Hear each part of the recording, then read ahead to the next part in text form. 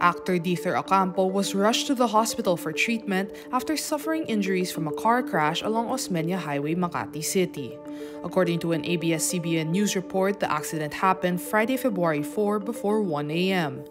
Diether was driving his SUV along the southbound lane of the highway when he crashed into a garbage truck. An inquiry report says a responder to the scene confirmed the actor was drunk and that he probably didn't notice the garbage truck in hazard mode.